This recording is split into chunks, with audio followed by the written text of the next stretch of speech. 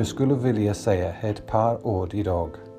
Delvis för att visa min djupa respekt för Len, men en huvudsak åt min fru, hans yngsta dotter Mia. Vi kan nog alla förstå hur svårt det är att prata med vid en stund som den här, och Mia har bett mig att representera henne idag. Vi samlas här idag för att visa respekt och säga farväl till en stor man, en legend. Medan vi har sörjt de sista veckorna efter hans bortgång, så har vi också delat så många minnen och historier som fått oss att le och skratta. Jag tror att de är viktigt för att det visar att medans pappas bortgång är ibland ett stort svart hål som suger självaste luften ur ens lungor, så har han gett så mycket lycka och kärlek genom sitt liv. Och att det är format det liv vi lever idag och vad vi representerar. Jag tror att han skulle vara stolt över att vi kan vara här idag för att fira hans liv istället för att enbart sörja hans bortgång. De sista veckorna har varit helt overkliga.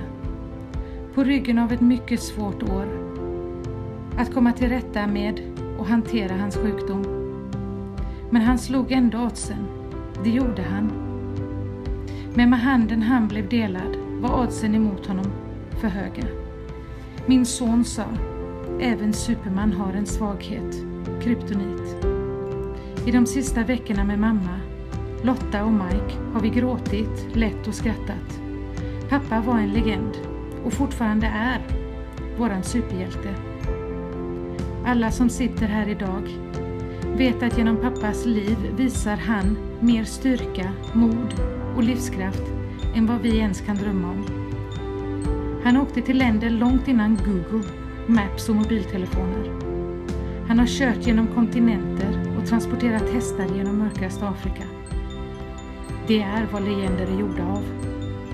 Varje planka på stenen har hans blod och eller hans svett på sig.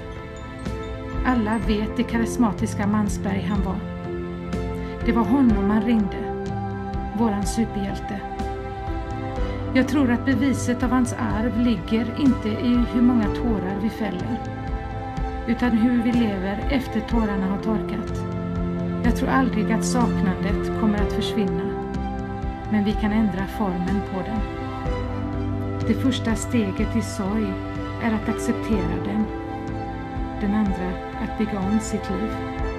Så nu till Margareta, mamma, Lotta och Mike. Ni har varit en ren inspiration och en ryggrad för mig. Kärleken rinner djupt i våran familj. Min familj, inspirerad utav pappa. Med kärlek kommer också potential för bortgång. Priset för detta är sorg.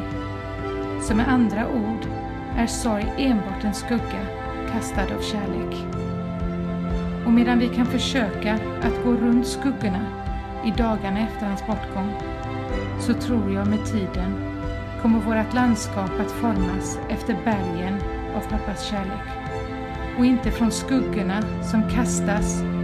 Och medan vi aldrig kommer att glömma hans bortgång, så kan vi lyfta våra hjärtan ur skuggorna och lära oss att navigera genom våra egna liv igen. Jag kan inte förstå att han är borta. Och i mina tankar så tänker jag att han är bara bortrest och kommer hem snart.